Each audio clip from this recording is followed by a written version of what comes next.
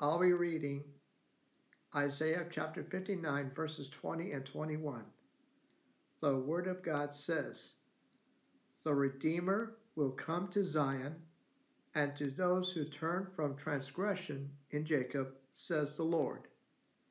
As for me, says the Lord, this is my covenant with them, my Spirit who is upon you, and my words, which I have put in your mouth, shall not depart from your mouth, nor from the mouth of your descendants, nor from the mouth of your descendants' descendants, says the Lord, from this time and forevermore."